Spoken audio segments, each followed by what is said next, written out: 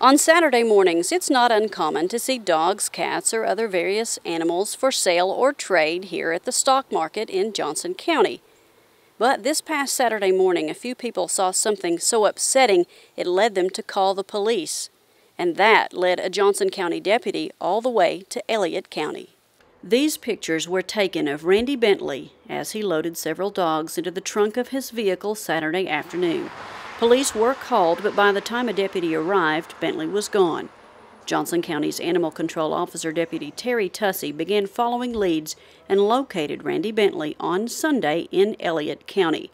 Bentley was arrested by the Kentucky State Police on unrelated charges, and that's when Deputy Tussey saw the dogs.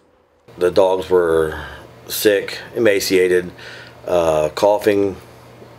A lot of the dogs did not have any shelter. They had several dogs had 2-foot chains around trees, and that was it.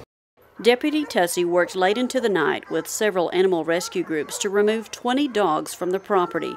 Randy Bentley was lodged in the Big Sandy Regional Detention Center in Paintsville on warrants from another county, but refused to cooperate in this case. He would not sign a voluntary waiver to waive his rights to the animals. As of right now, the dogs are pretty much in a hold pattern. The animal rescue groups are taking care of the dogs. They're footing the bill for any medical treatments that has to be done for the dogs. Because this case started in one county and ended in another, it's a little complicated, but everyone involved has agreed to work together. I'm in process now of continuing investigating and getting written statements from everybody, and then I'll present it to our county attorney and hopefully pursue charges here. Elliott County has to pursue the charges over there. EKB News will continue to follow this story and bring you updates on any charges filed in either Elliott or Johnson counties.